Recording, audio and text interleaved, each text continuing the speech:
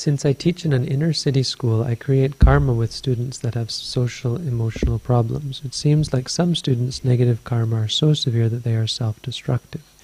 Is it better to create karma with wealthy, highly intelligent and nice people, so that in my next life I will be better associated with people that have these characteristics, rather than with people that have few virtues, to have a better rebirth or better karma?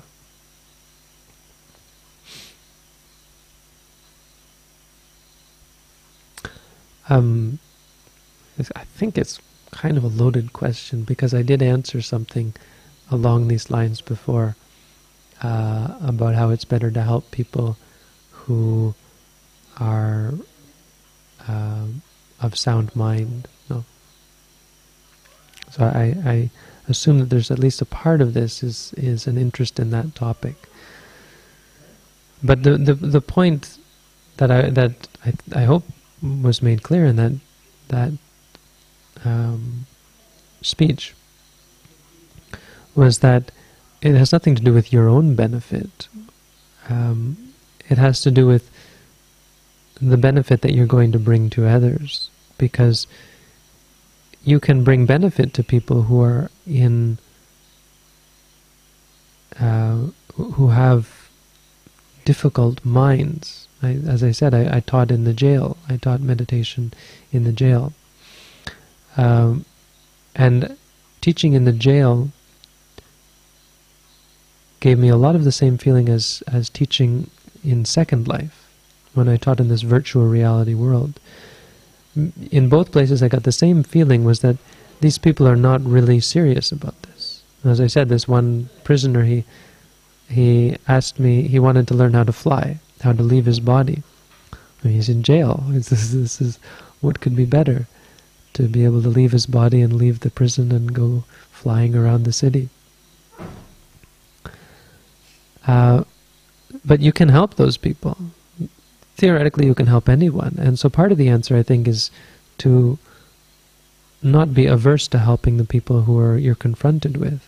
But the point was, if you're going to dedicate your life to helping, to bringing benefit to others, or if you're going to dedicate a portion of your life to dedicate a portion of your life to helping others, you should try to find a way so that your help will be most efficient. And from my point of view, the most efficient thing to do is to teach people how to deal with these people. Or it's more efficient to teach people who are going to then be teachers. It's more efficient for me to teach people who come here how to become leaders and spiritual guides than it would be for me to go around as they might do, teaching people who are not spiritual, or interacting with people who are on at a lesser level of interest. And it would be better to be that sort of person who's a teacher and a guide than to be someone who is further on down, who is just helping people's material benefit.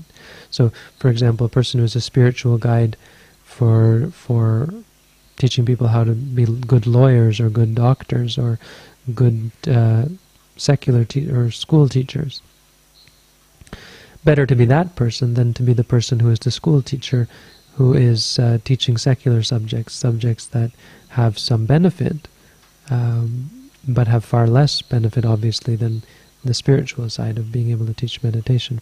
So I would answer in two ways. The first one is that if you're with these people, if this is your job and this is where you are in life, then certainly don't avoid them, and don't think, oh boy, I wish I was with people who were rich and handsome and or whatever, who had good karma and lots of, who gave me a good rebirth or so on. But on the other hand, you sometimes have to question whether your life is the best use, whether your path at this time is the best use of your resources for both yourself and others. And that's always a judgment call, because eventually, of course, the answer is no, the best life is to go off and become a monk and live in a cave. So it's totally up to you how far you want to go with that. there was the story of this Sotapanna who then became the wife of a hunter, so she lived as a hunter's wife, cleaning the guts off of his traps. So you can live in any position, and you shouldn't have to worry about where you find yourself. But the point of that was just in regards to having the most benefit, and from my point of view, it comes from teaching people how to teach meditation, really, or at least teaching meditation.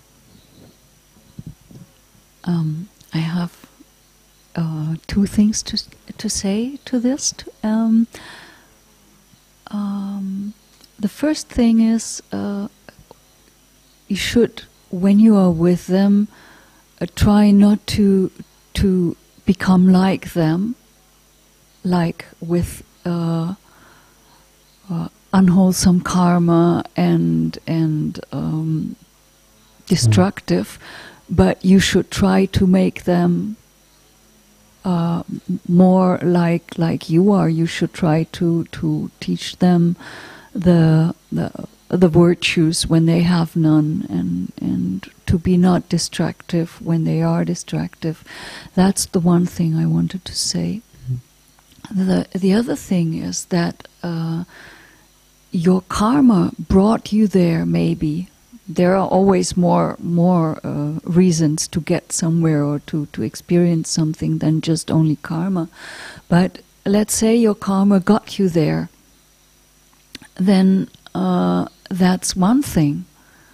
But what you are doing there, what you are doing with them, is what creates your future karma. So if you can teach them in a wholesome way, when you can make them better people, when you don't get angry, when you don't do unwholesome things while you're teaching them, then it's absolutely not important if you teach intelligent or high-class people or low-class people.